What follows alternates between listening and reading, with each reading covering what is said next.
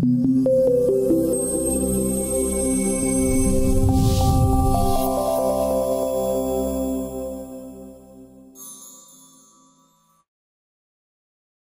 under a new president, Page Mulholland, who came from Arizona State and had been intimately involved there with the building of their engineering programs to national stature and involving the business community in that process. When he came to Wright State, he saw that as a golden opportunity for him because he couldn't imagine a state school as close to Wright-Patterson Air Force Base in this community and not having very strong engineering programs.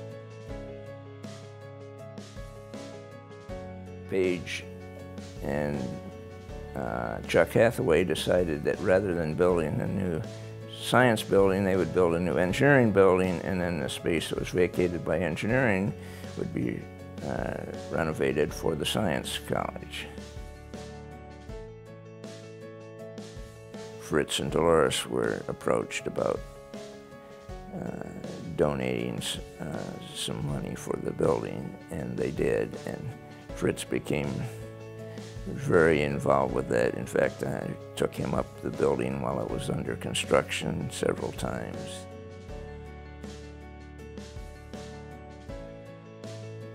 Chris's earliest involvement with the university was as an adjunct. He used to teach classes, I think, in mathematics. He was a very good friend of Fritz, and he had fond feelings in the university, and planned for a long time to somehow support the college. The research that we had going on was using up pretty much all of the space we had, and we needed more space for research. That was sort of my last big function as the dean, was the fundraising and putting together the stuff for the Joshi Center, and then I retired right about the time while they were still building the building. My feeling is that Wright State was a wonderful place for me, because as a new school when I came there, I didn't appreciate it when I came, but there were all these opportunities because there weren't all these senior people who, we've been doing it this way forever, and I was not likely to make any big impact. It provided me in my career an opportunity to have more impact than I could have had at most other institutions, I think. Just, it was new and growing, and if you had ideas and you could put them out there, and maybe they would be adopted. When I first came to Wright State, I recognized that Dr. Jim Brandberry had already established a very good college and have already established all the necessary, at that time, all the necessary educational programs, and all the programs are in full operation. And so I thought that perhaps it's time for us to move in the research direction. And I recognize that there are pockets of research strengths here in the College of Engineering and Computer Science. So I told myself that perhaps that this college should try to become nationally or internationally recognized in certain areas of our research. Our faculty members are top-notch. We can compete in many areas against just any researchers across the nation or internationally. We have many great researchers here that they supposedly were able to apply for like National Science Foundation Career Award.